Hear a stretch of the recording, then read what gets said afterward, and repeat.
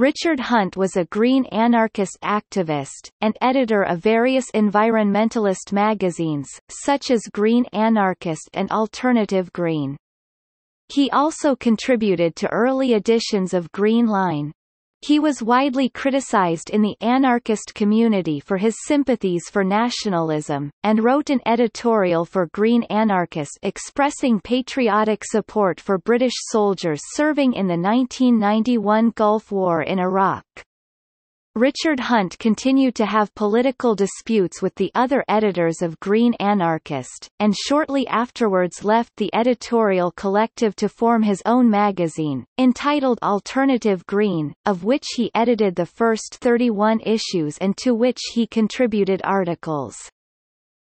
Hunt founded Alternative Green after leaving the editorial collective of Green Anarchist. According to the remaining editors of Green Anarchist, he left the collective following a conflict over what was perceived to be his nationalistic tendencies. This came to a head when Green Anarchist published an article of Hunt's that appeared to give patriotic support to Britain's role during the 1991 Gulf War.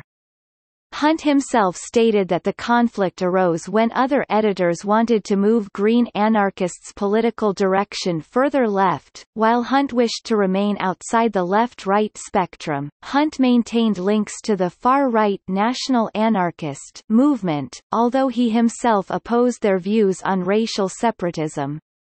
Hunt contributed to the English Alternative, the journal of the National Revolutionary faction. Richard Hunt died in May 2012 after a series of strokes.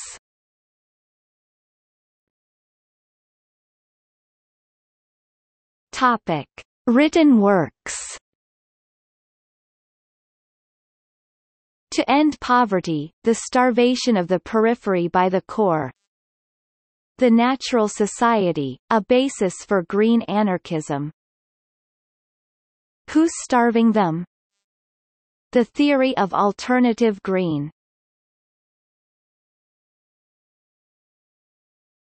Topic: Further reading.